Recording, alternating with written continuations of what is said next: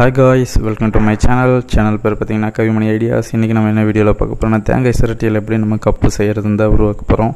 பாரம்பரியமான கப்பு தான், அந்த காலத்தில் யூஸ் பண்ணியிருப்பீங்க. அதே கப்பு இந்த காலத்தில் யூஸ் பண்ணால் எப்படி நம்ம அதை உருவாக்குறது தான் பார்க்க போகிறோம்.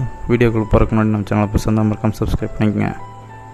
ஓகே, நம்மகிட்ட வேஸ்ட்டான தேங்காய் சிரட்டி 2 இருக்குது. அதில் பார்த்திங்கன்னா இந்த மஞ்சியில் பார்த்திங்கன்னா ஃபுல்லாக நம்ம அதை கட் பண்ணி எடுத்து உள்ளுக்கு அதெல்லாம் நான் சொரவி எடுத்துடலாம், க்ளீன் பண்ணிடலாம். ஃபஸ்ட்டு இது 2 க்ளீன் பண்ணிவிட்டு அதுக்கப்புறம் தான் இது செய்கிறது அப்படின்னு பார்க்க போகிறோம்.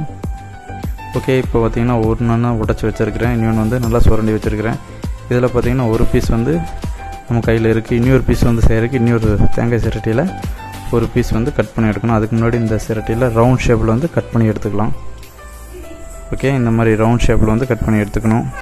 ஓகே, இப்போ பார்த்திங்கன்னா இன்னொரு தேங்காய் சிரட்டி இருக்குது. அதில் பார்த்திங்கன்னா ரவுண்ட் ஷேப்பில் நம்ம அடுத்தடுத்துலாம் கேர்ஃபுல்லாக கட் பண்ணி நான் ஆக்ஸ்டபிளர் வச்சு கட் பண்ணிகிட்ருக்கிறேன்.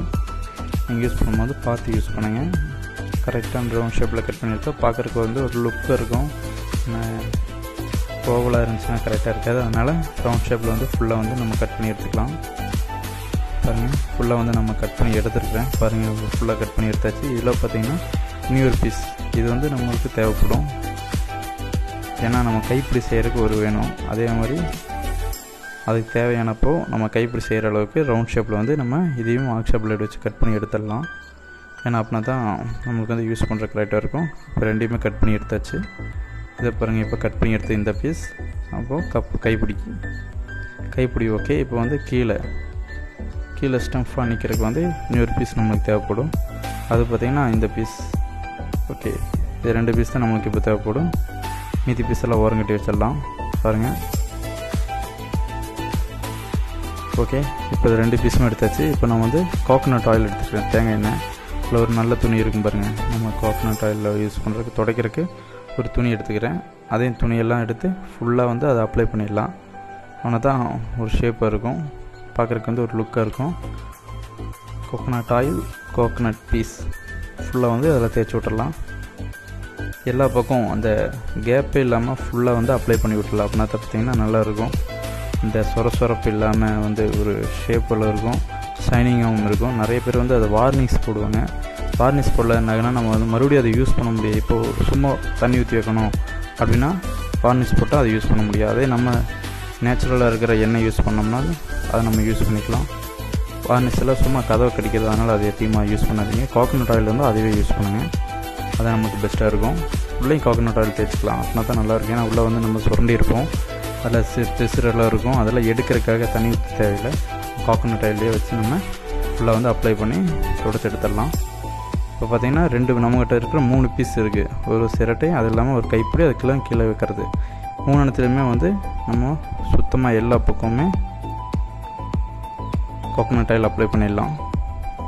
ஓகே, இப்போ கோகோனட் ஆயில் அப்ளை பண்ணதுக்கப்புறம் நம்ம என்ன பண்ணோம்னா பாருங்கள், ஃபுல்லாக அப்ளை பண்ணிடுங்க. உள்ளே வெளியே எல்லா பக்கம் அப்ளை பண்ணிடுங்க.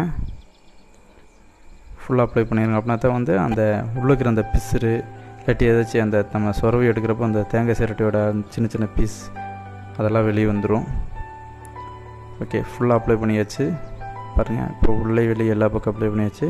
இப்போ நம்ம கையில் எம்சியில் இருக்குது. எம்சியில் பார்த்திங்கன்னா 2 பீஸ் இருக்கும். 2மே ஒன்றோட ஒன்றா நல்லா மிக்ஸ் பண்ணிக்கணும். இப்போ பாருங்கள், 2 பீஸ் இருக்குது. 2 பீஸுமே பார்த்திங்கன்னா ஃபுல்லாக 2மே ஒன்றா மிக்ஸ் பண்ணிக்கணும். ஏன்னா அப்படின்னா தான் ஸ்ட்ராங்காக இருக்கும். அதனால தான் நம்ம 2ம் ஃபுல்லாக மிக்ஸ் பண்ணணும். பாருங்கள், இந்த மாதிரி நல்லா மிக்ஸ் பண்ணிக்கோங்க. ஏன்னா லைட்டாக மிக்ஸ் பண்ணிட்டு விட்டிங்கன்னா ஒட்டாது கடைசியில். அதனால் எவ்வளோக்கு எவ்வளோ நல்லா மிக்ஸ் பண்ணும்போதே தெரியும். நீங்கள் மிக்ஸ் பண்ணிவிட்டு பார்த்தீங்கன்னா கை லைட்டாக சூடாகும். நம்ம ஃபெவிகால் கையில் விட்டுனா எப்படி இருக்கும், சூடாக இருக்கும். அந்த மாதிரி சூடாக இருந்துச்சுன்னா ஃபுல்லாக மிக்ஸ் ஆயிடுச்சு அப்படின்னு நமக்கு அர்த்தம். அது வரைக்கும் நீங்கள் மிக்ஸ் பண்ணிட்டு இருங்க. இப்போ பார்த்தீங்கன்னா மிக்ஸ் பண்ணியாச்சு. இப்போ பார்த்தீங்கன்னா கீழே இருக்கிற ரேண்டம் பீஸ் பார்த்திங்களா, கீழே இருக்கிற அந்த பீஸில் நம்ம எம்சியில் வச்சாச்சு. அதுக்கு மேலே நம்ம இது ஒட்ட வச்சாச்சு. இப்போ நம்ம கைப்பிடியில் 2 சைடும் ஃபுல்லாக இது பண்ணி வச்சுக்கணும். பாருங்கள், லைட்டாக வைங்க, கீழே விழுந்துடும். அதுக்கப்புறம் அதில் நிற்க வச்சுக்கோங்க. கரெக்டான இடம் பார்த்து நிற்க வச்சுக்கோங்க. ஓகே, இப்போ இதை பார்த்தீங்கன்னா நிற்க வச்சாச்சு. இதில் பார்த்தீங்கன்னா ஃபுல்லாக எடுத்துகிட்டு நல்லா அப்ளை பண்ணி விட்ருங்க, தேய்ச்சி விட்ருங்க. ஓகே, நான் இப்போ பாருங்கள் தேய்ச்சி விட்டாச்சு. ஓகே, இப்போ பார்த்தீங்கன்னா இது ஒரு 4 மணி நேரம் கழிச்சு எப்படி இருக்குன்னு பார்ப்போம். ஃபுல்லாக செஞ்சாச்சு. இப்போ ஒரு 4 மணி நேரம் கழிச்சு, ஏன்னா அது வந்து பிடிக்கணும் இல்லையா எம்சியில். ஓகே, இப்போ 4 ஹவர்ஸ் கழிச்சாச்சு. பாருங்கள் எவ்வளோ சூப்பராக இருக்குன்னு பாருங்கள். இன்னும் ஸ்ட்ராங்காக நிற்கிது, அழகாகவும் இருக்குது, பார்க்குறக்கு லுக்காக இருக்குது. பெயிண்ட் இருந்துச்சுன்னா பெயிண்ட் பண்ணிக்கலாம், பெயிண்ட் பண்ணாட்டியும் பரவாயில்ல, நேச்சுரலாக இருக்கும். இதான் பார்க்குறக்கு. வீடியோ பிடிச்சிருந்தா மறக்காமல் லைக் பண்ணுங்கள், ஷேர் பண்ணுங்கள், மறக்காமல் சேனல் பிடிச்சிருந்தா